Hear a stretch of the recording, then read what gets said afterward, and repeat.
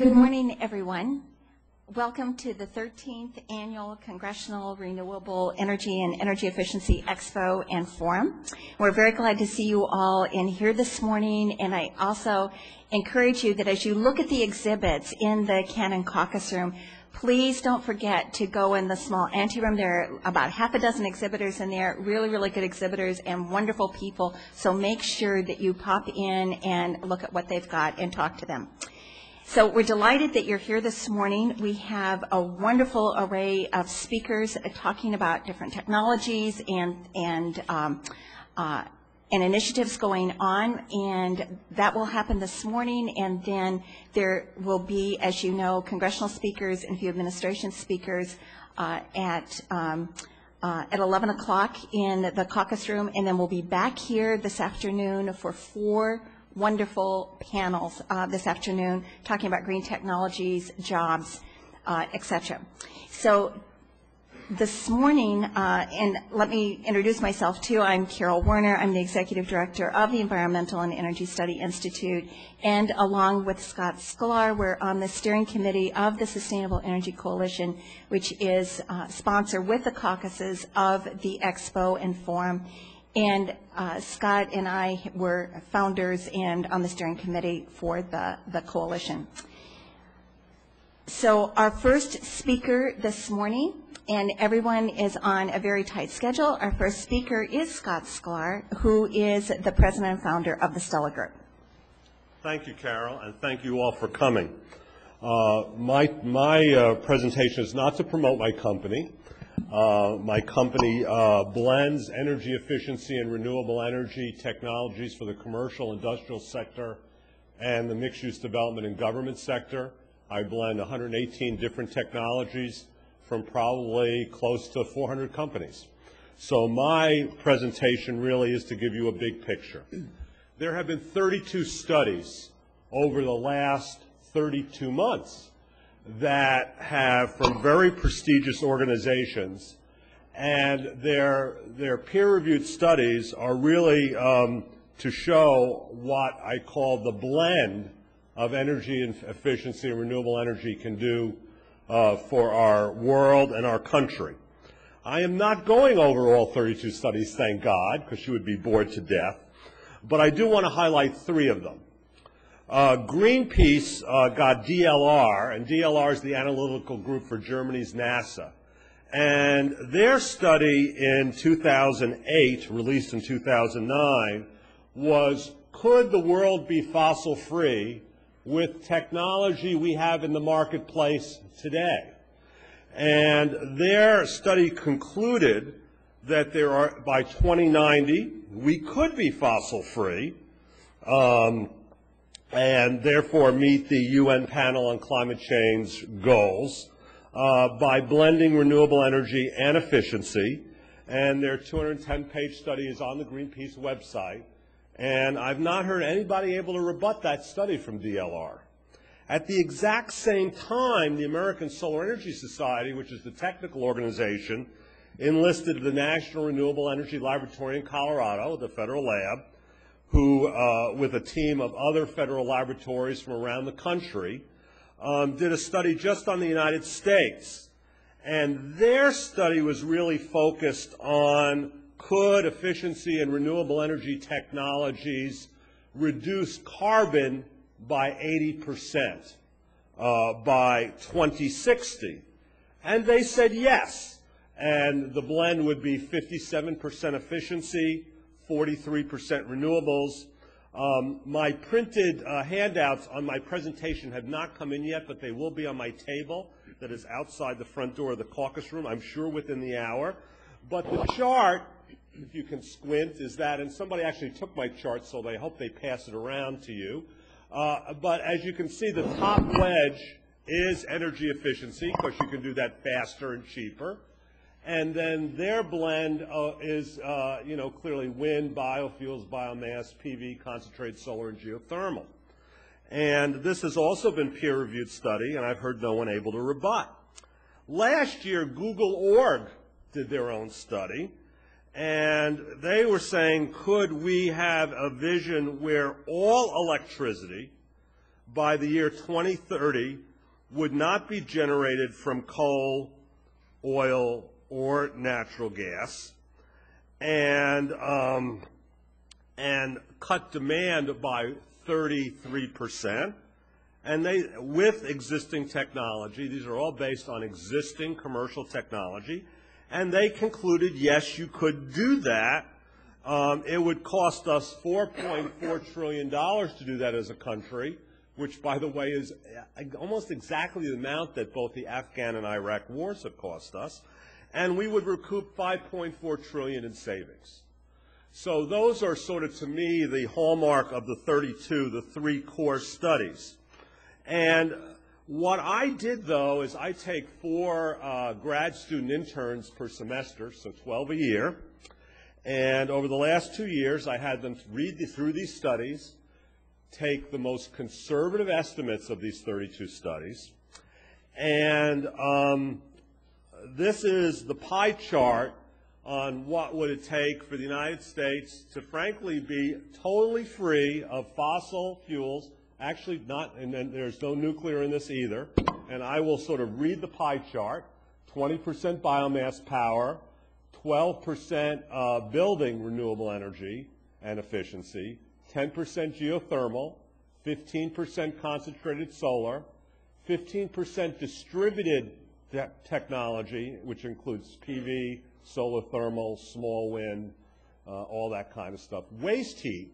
Oak Ridge National Labs has done a wonderful study that we can get a minimum of 8% of our total electricity needs and probably about a third of our heat needs with thermal, and 20% wind energy. So I'm just here to end, before I get pulled off the podium, that we are in an evolutionary stage where these technologies are real and scaling up. $168 billion invested in these industries globally by the private sector worldwide, and another $140 billion by governments. So we're not as teeny as one would think. I brought the new nanotechnology photovoltaics that I use to charge my laptop that comes out of inkjet printers, nanotechnology light-sensitive dye, of course my iPhone charger that's solar too. We're starting to see it permeate through our society, and I hope as you both look through what you can do, both from policy-wise, you start looking at it personally as well. Thank you very much. Thanks, Scott. So the moral is there are so many wonderful applications, and don't believe the people who say we can't do it. We think we can. Our next speaker is Todd Foley, who is with the American Council on Renewable Energy, and Todd has a long history working on renewables. Todd? Thank you, Carol. I may just speak from here. Okay. Is that okay? That's fine. Okay. Great to be here. Always tough to follow Scott, but always good to see you. Anyway, great to be here on behalf of ACOR, and especially here in the halls of the Congress, to discuss the important role of policy in our energy and renewable energy markets. If you're not familiar with ACOR, ACOR is an organization dedicated to the mainstreaming of renewable energy. We have about 750 members from across the entire renewables community, all dedicated towards mainstreaming renewable energy. In 2009, it was quite a story, really. Despite a global recession and a financial meltdown, we saw impressive growth in the renewables markets. And it was largely because of the impact of policy in the form of the Recovery Act. In 2009, we saw the wind market in the U.S. grow about 39%. The solar market grew about 37%. We saw good progress in geothermal and biomass and them poised to contribute as we go forward. And that's quite interesting, of course, in the context of the global financial situation. And the key point is that the ITC cash grant, the manufacturing tax credit, and the other provisions within the Recovery Act filled in for the problem we saw in the private capital markets. The private capital markets largely seized up, and the Recovery Act helped fill that void and drive significant growth in a very difficult global environment. The real question now is how we maintain this momentum going forward. The private capital markets are still tight. The tax equity market is shrinking, and the Recovery Act is actually scheduled to sunset at the end of this year. So that we do face a potential cliff and a potential loss of the market momentum and the jobs that we've created. And what we're concerned about really is this period between the sunset of the Recovery Act and the time when the climate energy legislation and carbon pricing regimes would kick in. Of course, that's assuming Congress passes this legislation. But those things aren't really set to take effect until the 2013-2014 timeframe, so we have this very important kind of interim period to continue the market momentum. So I think, when we think about what kind of policy makes most sense, of course, we need to think about the long term, and the energy and climate legislation can really play a huge role in helping diversify our energy portfolio, push renewables. But in the near term, we have this immediate challenge of how we bridge from now to the time that legislation takes effect, and I think that's something we all need to think about. The last point I really wanted to talk about is foreign competition. The U.S. maintains a very slim lead in overall renewables installed. We have about 54.5 gigawatts installed here in the United States now. China is right behind now at 52.5 gigawatts. So but China is surging, and we'll likely see China claim the global leadership role before too long. In 2009, in the United States, we saw about $18.5 billion worth of clean energy investment. In China in 2009, it was nearly double, about $34.5 billion invested in clean energy. So we have some fundamental decisions to make in this country about the role of renewables going forward, and of course policy plays a critical role. So on that challenging note, we look forward to a great day and a good day for renewables here in Congress. Thanks, Carol. Thanks a lot, Todd. And we will now turn to Jackie Roberts with the Environmental Defense Fund. I'm going to stand up being the shortest one here. So I think we too are very focused on what are the policy solutions that are going to really get all of these great options. As you heard from Scott, this is really an all of the above that we need to do. We need to do the efficiency first. We need to do renewables so that we can be getting off of fossil fuels. But we've got to get this to scale. And one of the things that's, certainly in the short term, a huge benefit of getting to scale is, of course, the job creation potential. And I think there's been a lot of discussion about how many jobs and what else. But I think the most important point for jobs is that it's up to us. I mean, jobs really depends on how much market share we get in these new markets and how much investment is put into these new areas, whether it's renewables or energy efficiency or the industrial sector. And we've done, out at our table, we have actually mapped a lot of the companies that are poised to benefit from these investments so that people can get a sense of where these firms are. We survey them every 6 months. They actually, even in this difficult economic times, are doing quite well. This is a real growth sector. 52% of them have had sales increasing in the last 2 years, and that's sales are growing not just by 5 or 10%, but by 25% or 50%. Half of them are thinking of hiring people, have already hired folks, so there's a lot of great data out there. But the question is, how do we keep up this momentum? How do we make sure we drive the investment to the sector that really needs to happen? And our view in looking at all the different policy options is that the most important thing we could do is put a cap on carbon, put a price on carbon. Doesn't mean we're not going to do complementary policies like a renewable portfolio standard or other things, but it is clear from the data that it takes a cap with these complementary policies to really drive investment to the scale that we need to do it. We have a great example in California where they actually have done this. They passed a pretty aggressive renewable portfolio standard. They saw investments in the clean energy sector increase by a compound annual growth rate of 20%, which is very good. However, just when they introduced AB 32 and then followed up fairly quickly with passing that legislation, which gave investors a clear long-term signal, put a price on carbon, that investment jumped to 98% compound annual growth rate. So if I can leave you with one thought, it's that we cannot do this at a 20% annual growth rate. We need 98% if we're really going to not only solve this problem, get off of foreign sources, deal with national security, but also compete globally. So, it is just critical that we think of a big policy solution here. We don't focus on another energy-only bill, and we really come at this with a major tool that is going to send the right signal to investors and what investors want to see, because they're here on the Hill saying we need a cap, we need that price on carbon to really get that money off the sidelines and into the sector. Thank you. And I would really call your attention to Jackie's work in terms of looking at all the supply chain information. It's fascinating, and there are so many tentacles everywhere. So you'll never think about a renewables company or an efficiency company in ever quite the same way again. We're now going to hear from Bill Shank, who is the founder and is VP of Sales for Energy Transitions.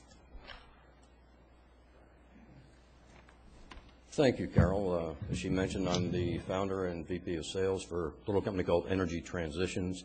It's a sales and consulting company for alternative energy and renewable energy products. We're based in North Carolina.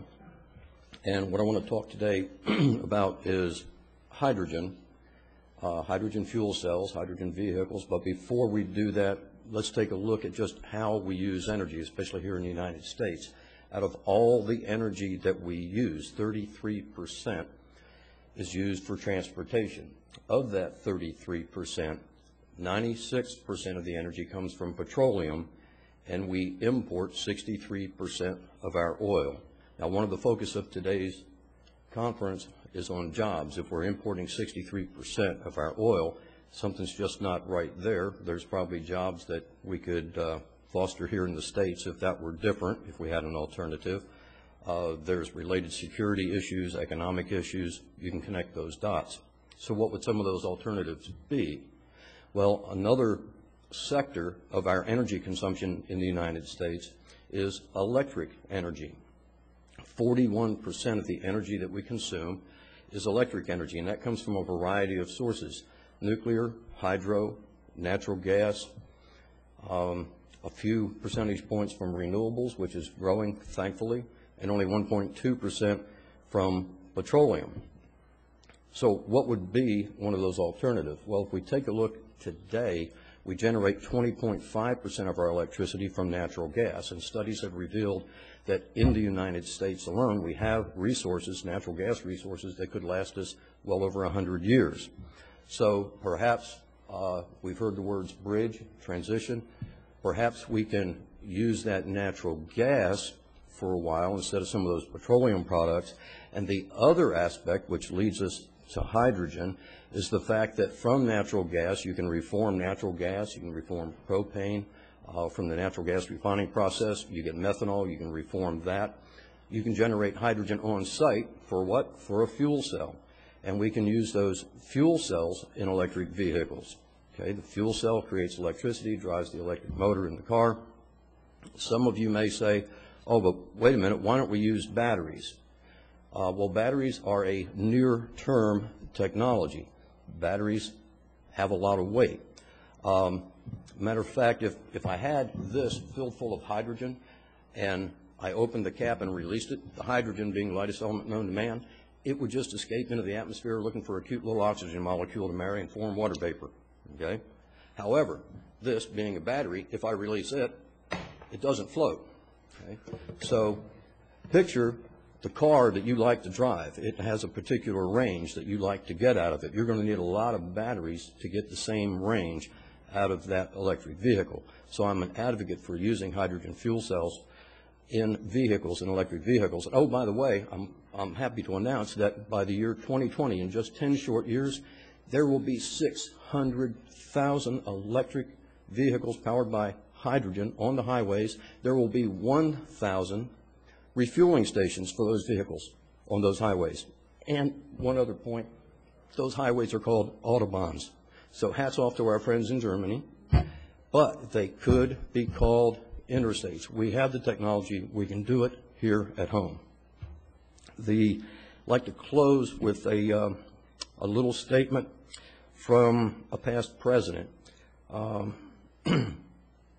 Let's not be a slave to petroleum fuels.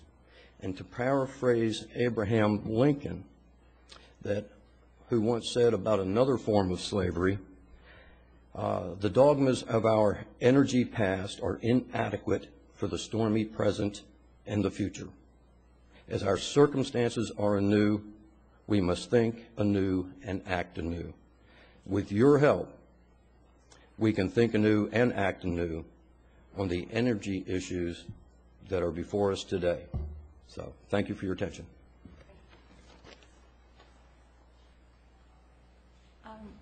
Is Maria, oh, okay. Didn't see you there in the back. We will now hear from Maria Vargas, who is at US EPA with the Energy Star program and has been doing that for many, many years. Yes, don't date me. Hi, my name is Maria Vargas. I'm the brand manager for the Energy Star program at EPA. I've been with the program pretty much since it started, which was 1992. And I just wanted to remind folks why the program started, and I want to talk a little bit about what we've accomplished over the past year, and probably most importantly for people in the room, what we are looking to do in the future. So just a reminder, EPA started Energy Star in 1992 as a way to reduce greenhouse gas emissions through effective, cost-effective use of energy-efficient technology and practices. Today, well, let me give you some stats from last year alone. Last year alone, Americans with the help of Energy Star saved $19 billion on their energy bills and reduced greenhouse gas emissions equivalent to that of 30 million vehicles. We're also thrilled to report that today there are over 1 million new homes in the country that have earned the Energy Star label, over 10,000 commercial buildings, and a commercial building is anything that's not a home, school district, city, county building, hospital, grocery store, all of those are commercial buildings that we work with to make more energy efficient. And over 3 billion Energy Star qualified products have been sold to date. So we're quite thrilled about those results and savings for taxpayers. But I'm here today to talk to you about how excited we are for the future. I don't know how many folks in the room are familiar with the work that EPA has been doing with DOE to sort of realign the agency's roles. The agencies have been working together since 1996 on Energy Star. We came together in the fall and have had plans underway, and we're accelerating those plans to not only make sure that Americans continue to trust Energy Star, we think of it very seriously as a trust mark for American consumers and businesses in the marketplace, but there are a number of activities underway to make sure that Energy Star not only remains a trust mark, but is increasingly used as a way to identify and help people and companies pursue energy efficiency. So just a couple of things to watch for from Energy Star over the next couple of years. We are committed to adding more products to the Energy Star suite. There are over 60 different products today that can earn the government's Energy Star label. We are committed to revising the specifications. That's what we call sort of the bar where we set the Energy Star level. We're committed to revising those specifications more quickly, making sure we're keeping up with the marketplace. And really an exciting area for us is expanding our testing and verification efforts. As of today, Energy Star requires lab reports for any product that is seeking to earn the Energy Star, and a manufacturer cannot use that Energy Star label on their product until EPA has approved those products and make sure that those products are meeting the government's Energy Star label. So we are thrilled about where we're going. We are looking to work with more and more sectors of the economy as we use Energy Star as a very easy, market-driven platform to pursue and really to make energy efficiency a very easy decision, not only for American consumers, but American businesses. And all the meantime, because I work at EPA, the goal is reducing greenhouse gas emissions, and that's really what drives our focus on this program and seeking to capture all the energy savings we can in the country. Thank you very much. And again, I think one of the important things is that we're achieving multiple benefits through all of these different kinds of programs and technologies. We're now going to hear from Dan Delurey, who is going to speak on behalf of the Demand Response and Smart Grid Coalition.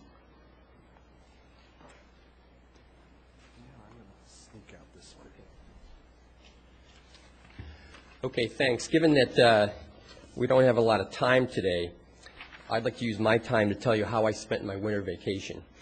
But first, let me tell you who DRSG is, Demand Response and Smart Grid Coalition. We are the trade association for companies that deliver smart grid and DR products and technologies and services.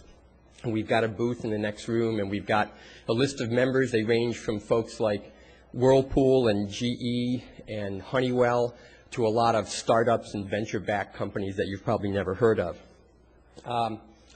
I don't have a lot of time to talk about what demand response and smart grid are. I would ask you to think about demand response as a new dynamic type of energy efficiency that's based on new information and price signals and automated technologies that allow a new type of energy efficiency to be achieved that couldn't be achieved under traditional energy efficiency. In terms of smart grid, I'd ask you to think about an electricity factory that has had no new technology of any kind installed in it for decades, and a factory or a business that doesn't have the information that it needs to be able to run that business and produce its product most efficiently, and it simply can't optimize that business. I'm happy to take questions, or I'm happy if you drop by the booth afterwards to talk more about demand response and smart grid. But back to my winter vacation. I went to Copenhagen, and I and some DRSG members became the first UN-approved smart grid delegation to participate in one of the climate meetings. So the question is, why did we go to Copenhagen? We didn't go to try and impact the climate agreement trying to be reached between all the nations there. We basically went to Copenhagen to try and get the climate community to understand that nobody's climate goals can be achieved without smart grid. So why is that? If you look at the two cornerstones of trying to achieve climate goals, at least in my mind, being renewable energy and energy efficiency, look at wind. 80% of the wind resource in the U.S. blows at night. Wind, I love wind. The wind guys are some of my best friends, but they need smart grid. Wind and solar are intermittent and variable resources. A solar electric resource can change in 30 seconds. In the state of Texas a few years ago, where they already depend a lot on demand response and interruptible technologies and customers and so on, one day the wind didn't blow, and there would have been a major blackout in Texas if they didn't have customers enrolled and engaged in demand response projects. The second reason is the information effect. Countless pilots and studies and research have shown that if you provide customers with better information about their electricity bill, they will become more energy efficient overall, to the tune of 5 to 15%, or possibly more when you include some automated technologies. So what you're looking at, we used to call this the Prius effect, but we decided to change to the information effect so it didn't morph into the Toyota effect, and anyway. So the information effect, I would argue, and the smart grid technologies really offer something that I think a lot of us in this room have been on a quest for a long time, and that is a way to make energy efficiency finally sustainable and institutionalized in our society and our economy. And by doing that, we'll get additional energy efficiency that, again, will make the climate goals achievable. And with that, if there's time for questions, or otherwise, I'd love to talk to you back at the booth. Okay, thanks. And I think one of the exciting things, again, is how so many of our sustainable clean energy technologies in terms of efficiency and renewable technologies can work together, can be blended, and to help us achieve all of these goals in terms of improved energy security, energy reliability, reduced air pollution, reduced water pollution, and reduced greenhouse gas emissions. Is Don Moore here? Oh, there you are. Okay, sorry. And now we're going to hear from Don Moore, who is the CEO of Harmonics Limited. Thank you, Carol, for that very nice introduction. I am always happy to be on the podium with someone from our folks at Energy Star, because our technology is one of the few in the marketplace doing what we do that has an Energy Star rating. So I'm pleased to be there, and I'm also pleased to be here to talk about things of the nature of energy efficiency. But I want to change the debate a little bit. I'm really here to talk about a truly neglected aspect of the national health care debate. And we all didn't end up in the same conference this morning. The disease that I'm talking about is the disease of energy inefficiency, from which so many federal government buildings suffer. Most of us, all of us are here today, in fact, because we recognize that energy waste in federal buildings is of epidemic proportions. It's a huge problem. We have a plethora of recent legislation. We have mountains of funding. However, little progress has been made to find a real cure for the energy ills plaguing most of our government facilities. And that's where, hopefully, Harmonics Limited can help. We manufacture a patented technology. It's called a harmonic suppression system. We're an award-winning American company. We're based in Brookfield, Connecticut. We're a member of the Green Building Council. But before I tell you about our solutions, I'd like to tell you about our progress and the successes that we've had in the private sector. For more than 10 years, even though we consider ourselves an emerging technology, we are very broadly deployed in the private sector of the United States. We have built and installed thousands of our harmonic suppression systems for hundreds of private sector companies. Our clients include the country's top universities, such as MIT and Stanford and Yale. They include the biggest tech firms, such as IBM, Pratt & Whitney, and Sun Microsystems. We have a number of major hospitals in the United States, Johns Hopkins, Mass General, to name two, that have implemented our technology throughout their facilities. Large pharmaceutical companies, such as Bristol Myers, nationally recognized financial institutions, such as Bank of America, and we have most of the major media companies in our client portfolio. We consider ourselves totally apolitical, actually. We span the range of CBS to Fox News, so we think we've got all the bases covered, and we have major installations in many of the entertainment facilities throughout the United States, places like Las Vegas, obviously. Before contacting Harmonics Limited, most of these clients suffered from what I can term the infirmity of energy waste and inefficiency. Many of them, everyone tries the traditional approaches, and the traditional approaches are certainly worth doing. Everybody insulates windows, everyone switches to fluorescent lightings, everyone's turning down thermostats.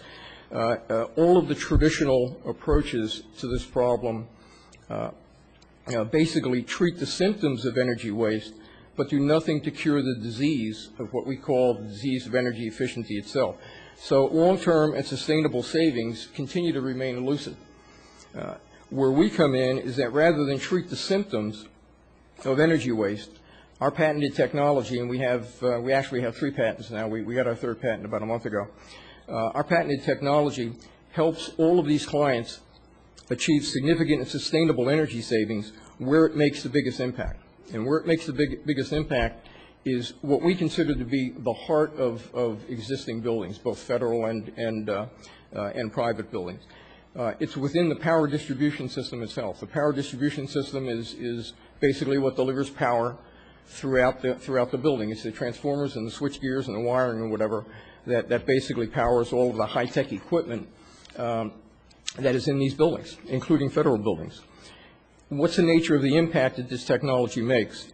By retrofitting our suppression technology into existing buildings, our clients typically have reduced their energy costs by up to 10% a year. With these savings, they found that our technology literally pays for itself in approximately 1 to 3 years. And those of you who are familiar with the paybacks on various different types of energy efficiency technologies will realize that's a pretty good return on investment. So in short, our harmonic suppression technology gives our clients sustained energy savings, higher efficiency, and increased reliability and safety for the long run. So, and that's exactly how we feel we can help the federal government. The government has legions of aging facilities. They've got inefficient power distribution systems. Most of these facilities were never built or designed to handle the type of equipment that is in these buildings today. We also believe that we can effectively help the government achieve the sustainability goals that have been set forth in the recent mandates, and I know everybody knows what the mandates are. Specifically, how do we help? As I said before, we solve the problem of inefficiency at its source. So most people don't know this, but it is the high-tech equipment in these buildings that basically are the cause of the problem. They cause the disease that flows through the power distribution system. It's called a third harmonic current. And those currents exist within the building's power distribution system. They basically raise your energy costs, and they generate excess heat, and that can be devastating in today's building environment. So it's a particular liability in older buildings, like many government facilities. You know, we've got data centers, we've got hospitals, we've got military bases, and of course office buildings that were never designed for this.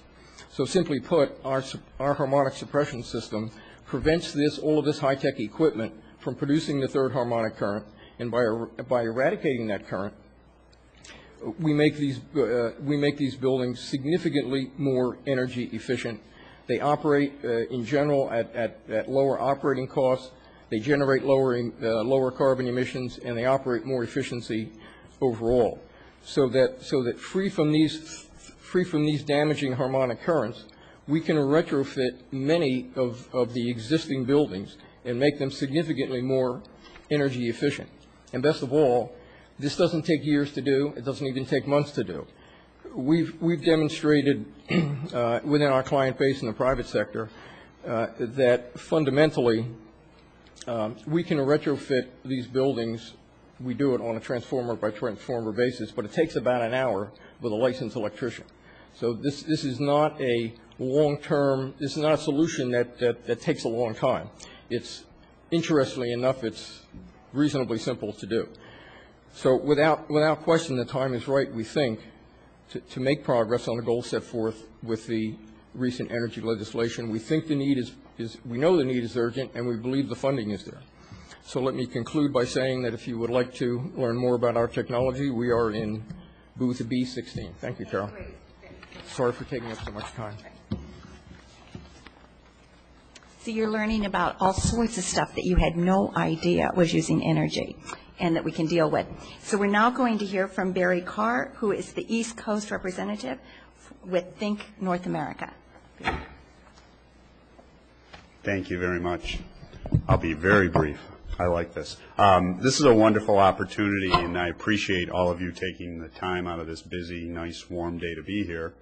I am the Eastern Coast representative for Think North America, which is an electric vehicle company that is developing a plant right now in Elkhart, Indiana. I like to think that, no pun intended, that we are a very well-kept secret because we've been in the electric vehicle business for the last 19 years. We currently build and sell these vehicles in Scandinavia. So they're actually built in Finland. Our home office right now is in Norway, but that's all being transferred to the United States.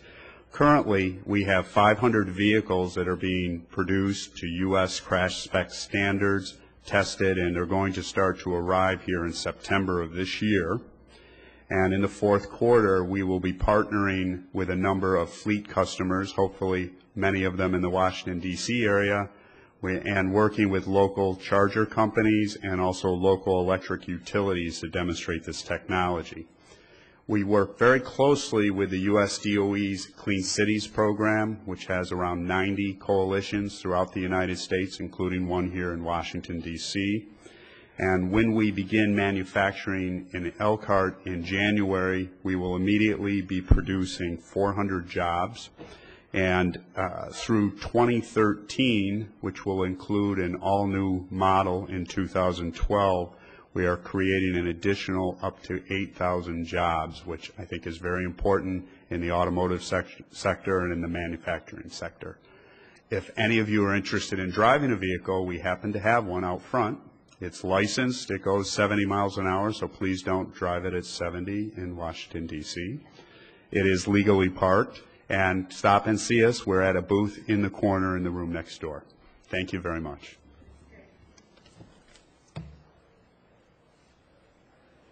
Thanks very much. And of course, I think everybody in Congress loves to hear about manufacturing, plants being set up in the U.S., and jobs being created so that we can begin to rebuild a green manufacturing industry here in the U.S.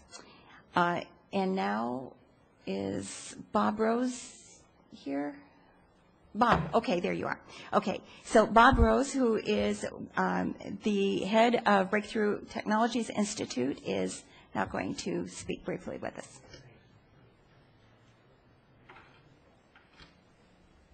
Thanks, Carol. I've been struggling with how to avoid being just another suit. And so I'm going to try something. Ladies, look at me. Now look at your man. Now, look back at me. It doesn't work, does it? Okay. Well, at least I have your attention, I hope. I'm here to talk about fuel cells. This is energy without combustion.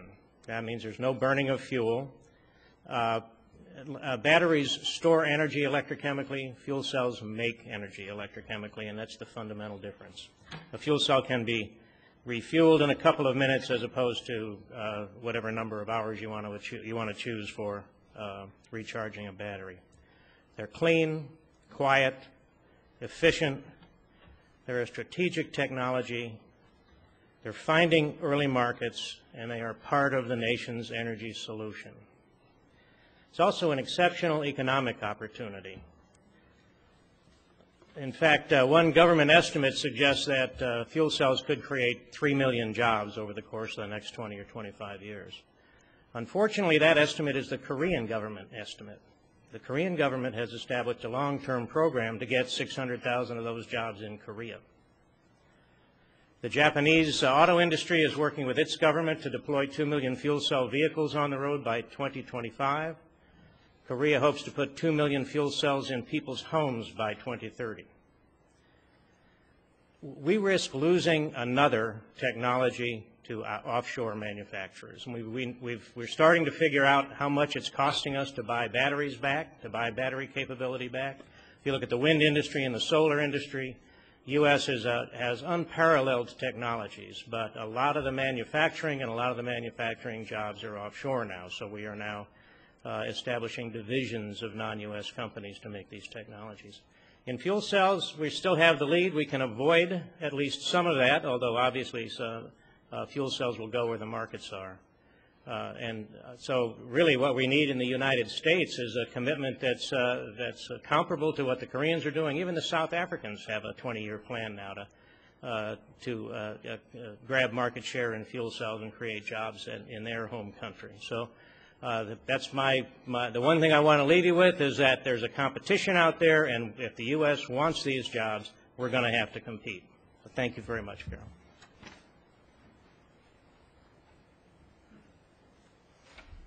I think you're going to hear similar messages as you talk to people in different booths today and in terms of our speakers, that while there are extremely exciting opportunities and wonderful technologies and innovations from a lot of people and entrepreneurs in this country, we are really facing enormous competitive challenges because we have not been willing to step up and really make the investments and the sustained policy framework that other countries have seized, and therefore we are really, really in danger, as you are hearing, of losing these enormously exciting opportunities. So we're now going to turn and hear about something else exciting from John Cooper with Skyline Solar. Thank you very much. I wanted to kind of get a feel for the audience that's speaking here today. Who has basic familiarity with the solar industry and solar technologies? Good. Speaking to a solar audience. So I'm with Skyline Solar.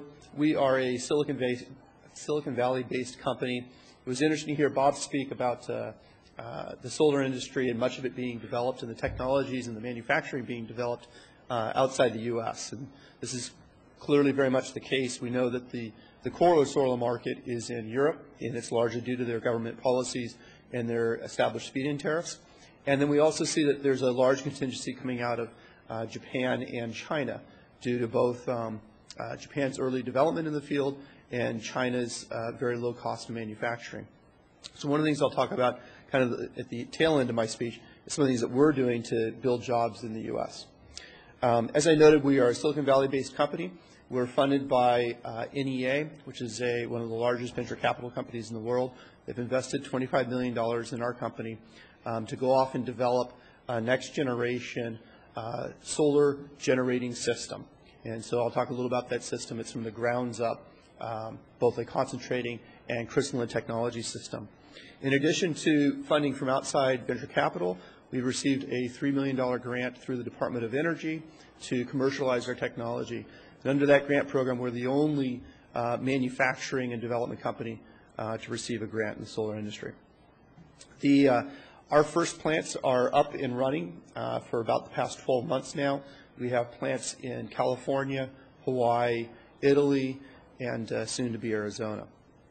The core technology that we're using comes from two related areas of the solar industry.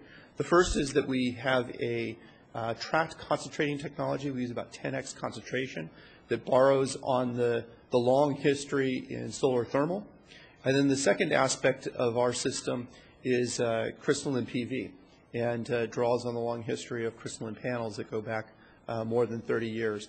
So we've married these two technologies together to come up with a very efficient system. By having concentration on traditional crystalline photovoltaics, you eliminate about 85% of the crystalline materials. And that has a couple effects. Number one, the crystalline material is the most expensive part of the system, so it radically reduces your costs. And then the second effect is that the crystalline material, the solder, the encapsulant, everything that goes around a traditional crystalline panel is generally difficult to dispose and recycle. And so we've shifted that material over to primarily metal, which is a much easier material to recycle. If you look at the system, we are what's called tracked crystalline, or a tracked system.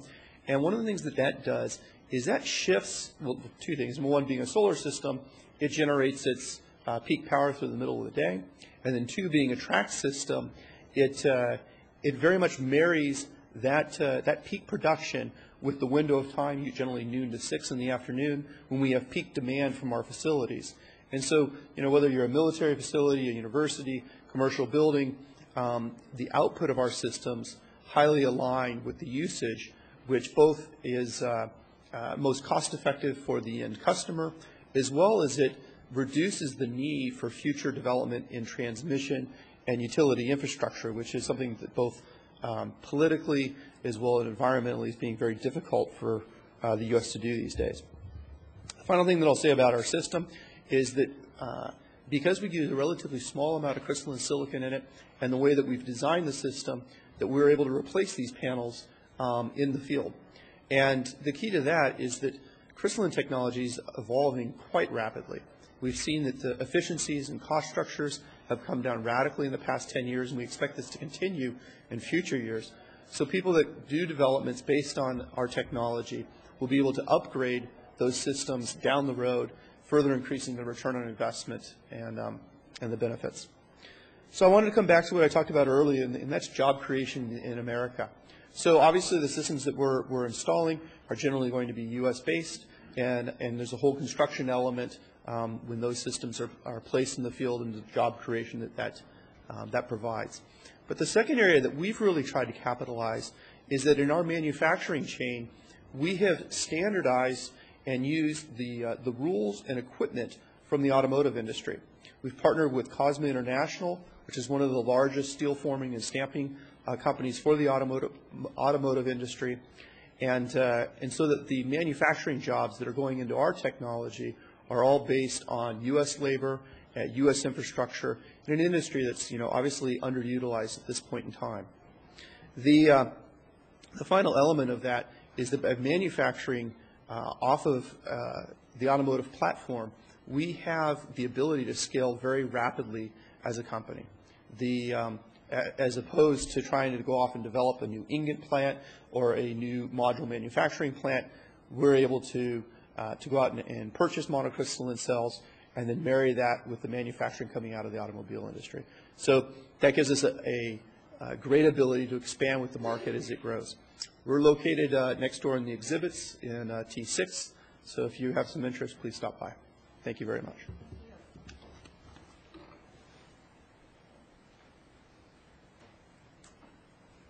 Okay, and now we'll hear from, is it Gia Schneider here? Okay, great. And is it Gia or Gia? Gia. Gia Schneider, who is the CEO for Natel Energy? Natel. I was afraid I was going to do that wrong. Okay, so it's Gia Schneider, who's the CEO for Natel Energy. Thank you very much. Well, thank you very much. It's a pleasure to be here.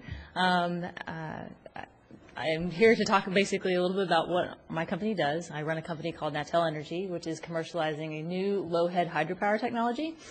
And when we say low-head hydropower, it kind of helps. I'm not sure if many folks in the room are that familiar with hydro, so I'll maybe do another survey of hands. Who in the room is familiar with hydro? Much less low-head. Okay, actually, fair number, more than I would have thought necessarily. So when we say low-head, we mean heads or drops, where you're generating energy from drops in the water between 5 and 20 feet, which conventionally is, or historically is much lower than what we've actually seen to be able to be developed using conventional technology. We are a technology company focused specifically on the problem of how do we create good technology that is low cost, that enables bringing this resource that's in the less than 20 feet space online. Why is this something that's of interest? Well, according to the DOE numbers, and these numbers are being updated right now, but the latest DOE numbers that were available, there are about 70 gigawatts of hydropower potential, of low-head hydropower potential that could be developed in the United States. It's a pretty big number. It's also pretty interesting when you think about the fact that this is a renewable resource, which, if could be developed, is much more reliable and predictable, and this is in no way, shape, or form meant to be a derogatory statement to solar and wind, but in the context of meeting our clean energy goals and getting to a generation stack that is largely based on renewable energy and emissions free, we're going to need to have a mix of technologies that can meet our overall demand profile. And so while we're a relatively young company, we think we're emblematic, actually, of this renewed interest in hydropower and the role that hydropower can play in meeting those long-term energy goals. We're based in California. We're out of the Bay Area in Alameda, and we've made a number of pretty interesting accomplishments over the last couple of years.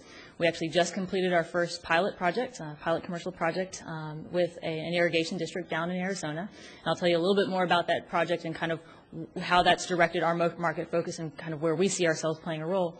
But that project was installed at the end of last year in December and started producing electricity in February of this year. And we're now moving forward and expanding our outreach and discussions with a number of other irrigation districts across the West. And so that leads me to a little bit of where do we see this opportunity. So there, there's kind of this big number, 70 gigawatts out there, possibly more again, depending on when the DOE numbers come out in terms of the resource assessment.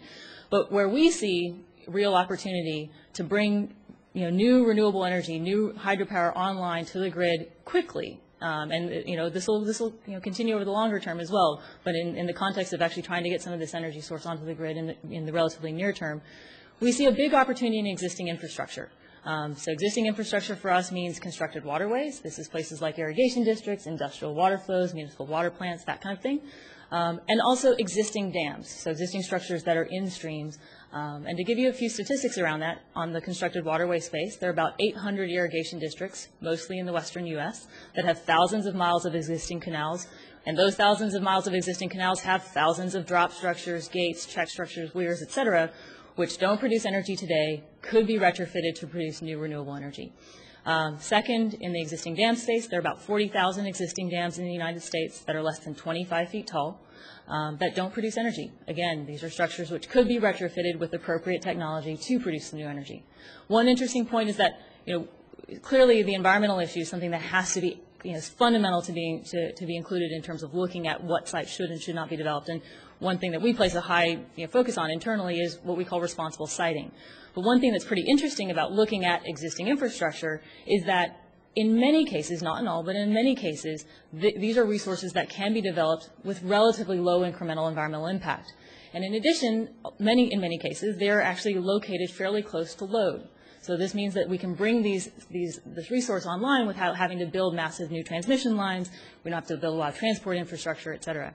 So that's why we see low-head and kind of this area that we're focused on as being really, really key towards helping to meet what, for example, the National Hydropower Association has said, which is a goal of doubling the installed capacity that comes from hydropower, and also meeting what we think is a very achievable target of about 1.4 million new jobs by 2025 coming from hydropower. So we're excited to play our small part. We've created 4 jobs in this last year. We're going to create another probably 4 over the course of this year, or over the next 6 months, and then see that growing rapidly from there. All of our manufacturing is in the U.S. at this point. We supply, actually, a lot of our suppliers do come from the automotive industry. Most of them are in the Midwest.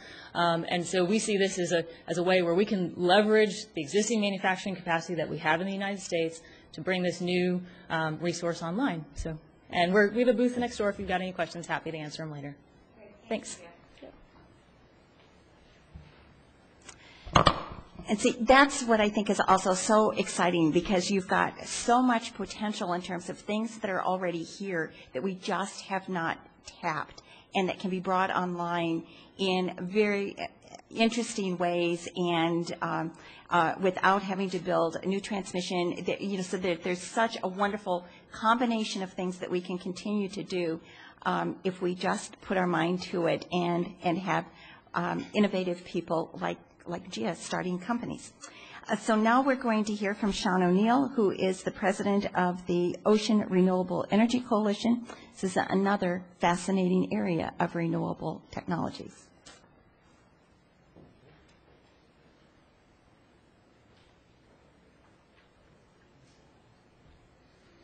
Carol, thank you, and thank you for all the great work that EESI does here. I've been in this room many times for EESI presentations on dozens of topics, and they do a tremendous job for all of our renewable friends. The Ocean Renewable Energy Coalition is a 5-year young trade association. We were started in 2005 with 4 members and a budget of $5,040. And with a little help from our friends, we were able to get into EPAC 2005 that year. With no political donations that year, but just being at the right place at the right time with the right idea. If you look at Denmark, Portugal, Ireland, Scotland, Australia, New Zealand, even Korea, they're about 5 years ahead of us when it comes to marine and hydrokinetic energy. When I say marine and hydrokinetic energy, that is making power from the motion of the ocean, tides, waves, currents, even thermal differentials. People are starting to look at microalgae. NASA just did a study on microalgae and actually growing that in the oceans, not on land, so that we're not competing with precious land resources. But we're 5 years behind. Luckily, our friends from overseas, from Europe and Scotland and Australia, wherever, the international cooperation has just been tremendous, and they have been sharing information with us. We've actually used their test centers for some of our technologies. It's very heartening to understand that the rest of the world really gets the fact that we need carbon-free energy. Ocean renewable energy in the United States alone, the wave energy potential off our coast is 252 terawatt hours. That is equivalent to about 6 to 7%, about as much as conventional hydro. But when I talk about marine and hydrokinetic technologies, I'm talking about free-moving water, whether it be saltwater or freshwater. No impoundments, dams, or barrages. That's something that our friends in the hydro business deal with. It's a new sector, and there are about 100 technologies being looked at worldwide, 40 in the United States. At present, the Ocean Renewable Energy Coalition, we've grown from that 4 members and $5,000 budget to about 50 members, with some large companies like Lockheed Martin and SAIC, Snohomish PUD, Central Lincoln PUD. We're starting to get utilities involved. Southern Company has just joined. It's a very exciting field, and as we have progressed over the last 5 years, we've finally gotten appropriations starting in FY08 with $10 million, and that has grown to $50 million over the past few years. Right now in the Senate Energy Bill, we have a reauthorization of $250 million. We have an adaptive management program which would fund environmental studies, both pre- and post-deployment. We also have S922, which is the tax portion of the bill, which would give us 5-year accelerated depreciation in parity with other renewables, except for with the PTC, and we hope to get that through the Repair Act that was introduced by Senator Wyden. The House Science and Technology Committee also is working on a bill right now for reauthorization to try and get us up to $250 million. We've been authorized in EPAC 2005 to up to 50. But we spend a lot of our time on the permitting and regulatory side. It's the biggest hurdle that we have. The Verdant Power Project in East River of New York City took 5 years and $5.5 million to get a pilot permit for a 6-unit demonstration project. 5 years and $5.5 million. The president of Verdant is known for saying that we are regulating innovation to death in the United States. We need to take proactive steps that account for carbon and other pollutants.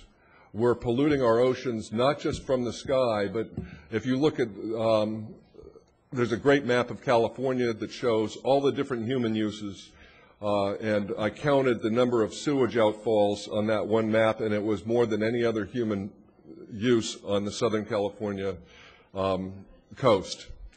So we've got to look at upstream impacts. We've got to look at an ecosystem-based management approach. And we also have to somehow balance our need for carbon-free, non-fossil-based energy with acting responsibly with our environment. Thank you again, Carol. Thank you very much. Join the Ocean Renewable Energy Coalition today, if you will. Yes, I'm kind of in the back room to the left. If you look up where all of this kind of stuff is, we're just in the little closet in the back. We're still the new kid on the block. There are about half a dozen booths there, so we want to be sure and encourage you as you go through the exhibits to be sure and check out those half a dozen exhibitors there as well. We're now going to hear from Adam Halsband with the American Biogas Council. Thank you, Carol, and thank you to the Sustainable Energy Coalition for giving us the opportunity to present to you today. As Carol mentioned, my name is Adam Halsband, representing the American Biogas Council. The American Biogas Council is recently incorporated in March of this year, represents manufacturers, developers, and owner-operators of anaerobic digestion systems. Formed by its 22 founding members, along with close to 500 people representing the broad spectrum of stakeholders. Our mission is to promote the advancement of anaerobic digestion technology in the U.S. We are advocates of using anaerobic digestion technology to help manage organic waste streams and generate renewable energy. Today, there are approximately 151 anaerobic digestion systems in the agricultural segment alone. That's compared to an EPA study in 2005, which estimated a potential of 6,900 systems. That represents over 700 megawatts of renewable energy potential that is not being tapped into. An important note is this number does not include the enormous potential offered by converting our institutional commercial organics to renewable energy rather than sending them to the landfills. According to a U.S. EPA study, waste organics, including food scraps and yard waste, makes up over 24% of the municipal solid waste sent to our landfills in 2007.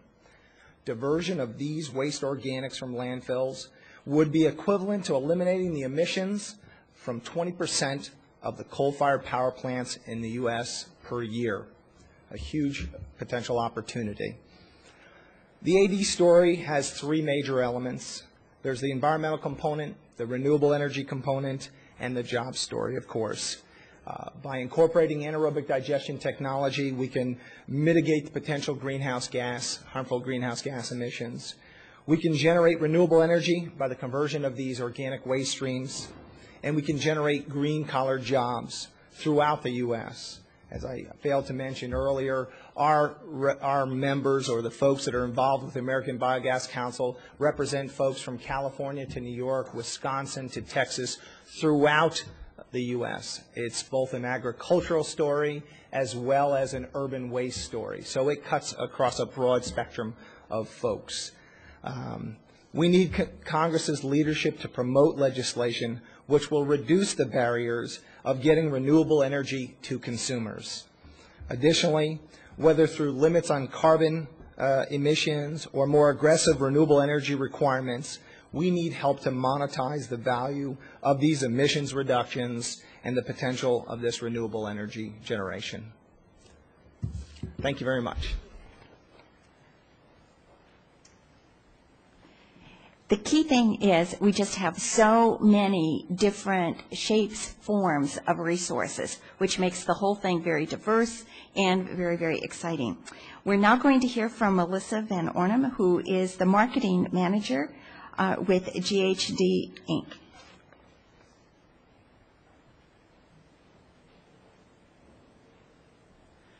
Hello, thank you so much, Carol. I appreciate the invitation to speak today. Can everyone hear me okay? It's a little better. Thank you. Well, I'm Melissa Van Ornum. I'm the marketing manager for GHD, and we build anaerobic digesters, and we are very proud to be a member of the American Biogas Council that Adam was just speaking of, and we're one of those Wisconsin members. We're based in a little town in Wisconsin, and we focus primarily on building digesters on farms. Most of our operations are on dairy farms specifically. We are the largest on-farm digester company in the country. We have, I think it's 68 digesters running to date on 50 farms, so some of the large farms might have 2 digesters on them. And I know a lot of people know about the renewable energy that comes off the digesters, which is a wonderful benefit, but I'd also like to take a couple minutes to tell you about some of the other benefits. In addition to the biogas that the digesters generate that we turn into energy, we also have a solid off the system. And that solid has proven to be very beneficial to the dairy farmers. They will take that solid and put it back into their barns and use it as bedding for the animals to lie on. So it's a cost savings, essentially, to the farmers, so they don't have to buy sawdust or sand, and it's proven to be a very high-quality bedding. Herd Health has been just fabulous with it, so that is really driving our sales as much as the electricity. And then the liquid off the system is also another benefit. The bacteria do a great job of converting the nutrients from an organic to an inorganic form. So if you think back to your science days in photosynthesis, it is the inorganic nutrients that the plants can utilize to grow. So now this liquid is inorganic in nature, and instead of spreading in November and March, they hold their liquid and they spread it now during the growing season, right onto corn, right onto alfalfa. It doesn't have the odor that it typically has because we burn the odor in the engines or the boilers when we burn that biogas. So as you can imagine, it greatly helps neighbor relations. And when they spread that liquid right onto growing crops, we're also seeing an increase in crop yield. So that's another benefit. And we would just like to see, from our perspective, if we could have a national feed-in tariff that would, I know we're asking for a lot, but that would certainly help things. For example, we have farmers in the Dakotas that would love to put a digester in, but they're getting offered 2.5 cents a kilowatt. Well, the maintenance on the engine is anywhere from 1.5 pennies to 2 cents, so you can see that makes it a little difficult to put the engine in. So that would be very beneficial, as well as some kind of standard interconnection agreements or codes. It seems like every time we work with a utility, we have to reinvent the wheel. So if there could be some standardization in the process, that would be very helpful as well. So GHD, I have a booth next door, so if you have any questions, please feel to stop by, and thank you for your time.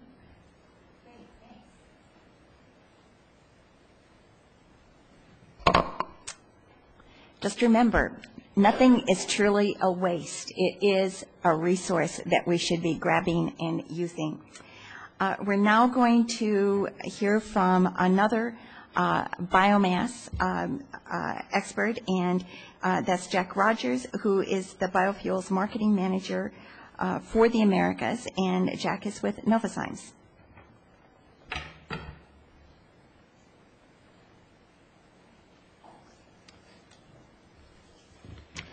Well, thank you for the invitation to speak today. It's a pleasure to be in front of this group. My name is Jack Rogers. I'm with Novozymes, and we make enzymes. And some of you may, at least at some point in your life, have seen the Pac-Man diagram of an enzyme chomping things. It's actually not exactly like that. Enzymes aren't alive.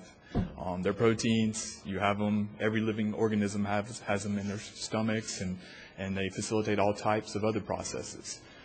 For people, they do an important thing. They digest your food and create sugars that allow your body to fuel its processes.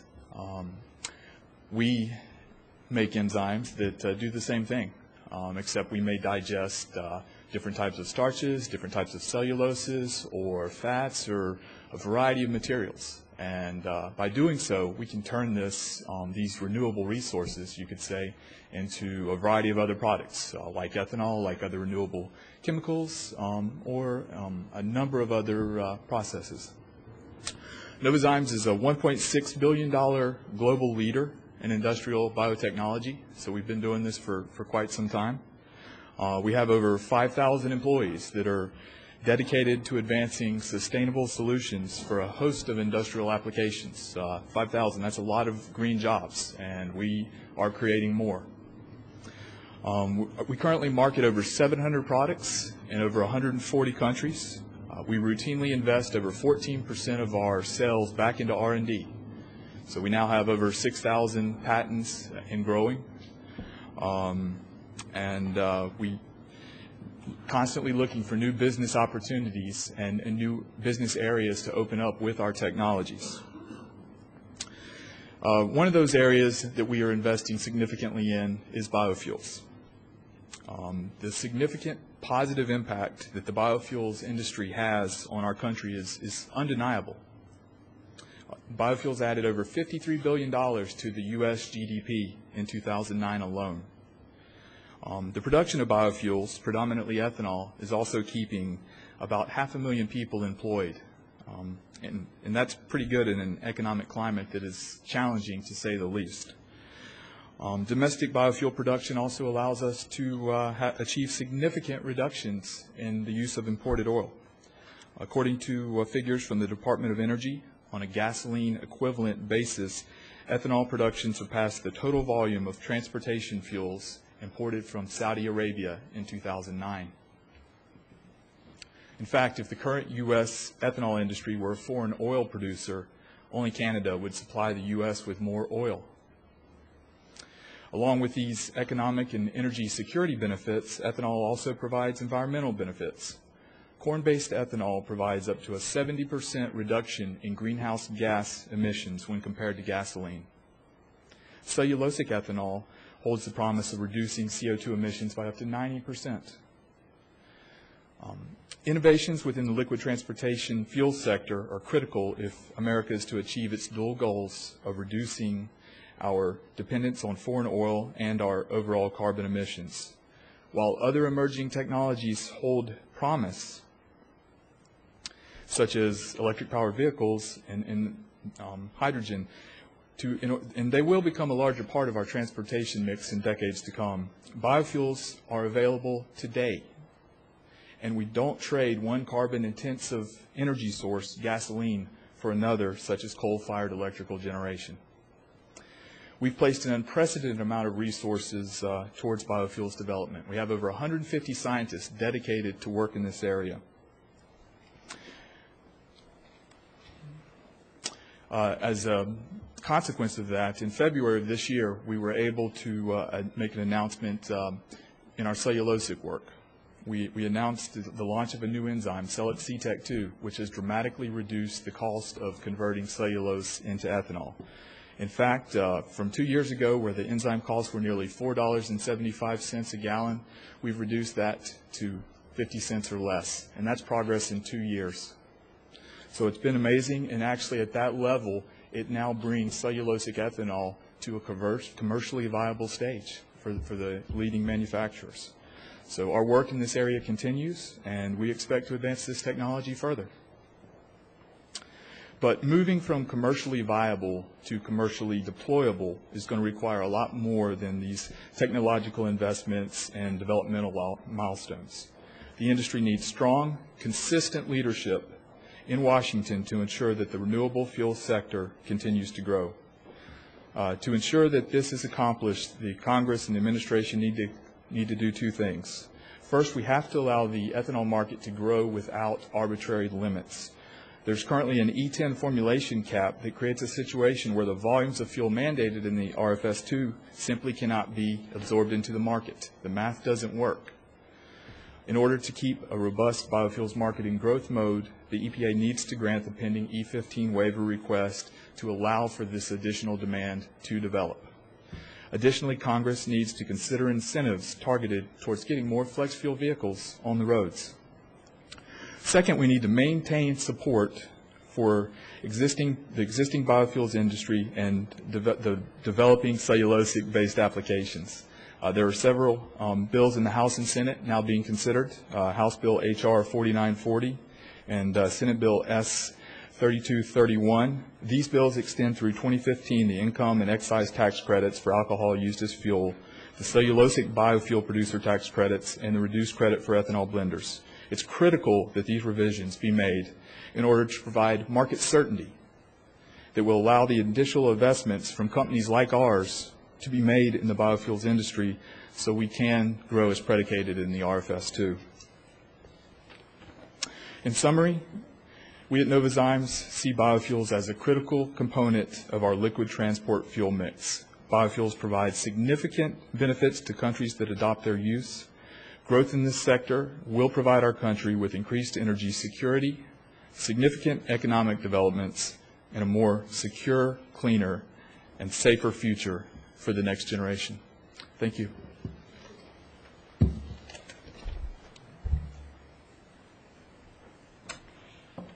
And now we will turn to Allison Hogue, who is the program manager for the AgStar program at the U.S. Environmental Protection Agency.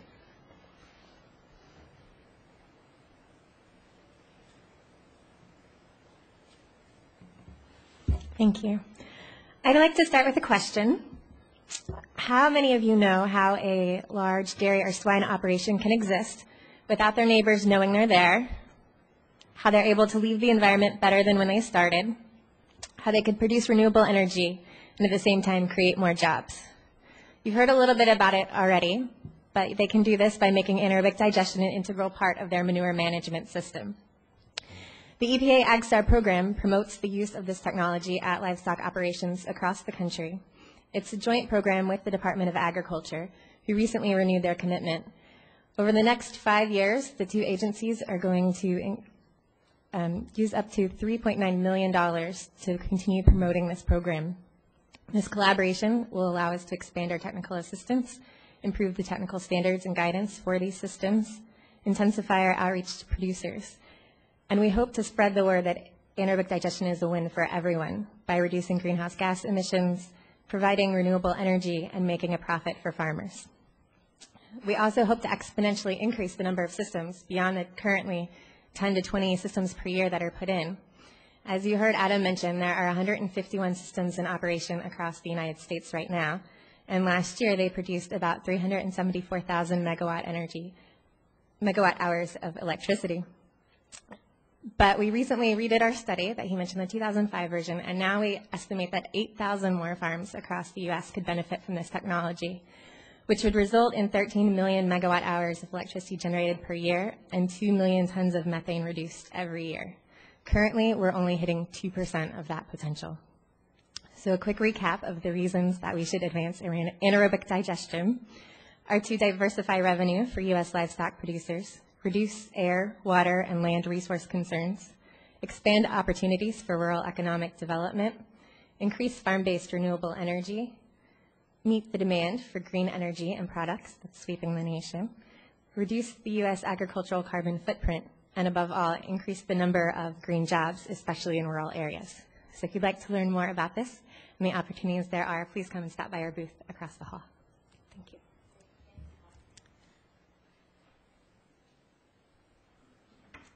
And I just want to say this is a wonderful program. Anaerobic digestion is actually very, very exciting, and as you heard, it accomplishes so many positive things all together. So you'll never think about manure in the same way ever again. It's actually really pretty cool when you think about all the wonderful stuff you can really do with it. So at this time, this portion of our program is concluded, so there will be congressional speakers in the caucus room around the corner, and so make sure that you stop by, and if you've got any questions, talk to our speakers over there.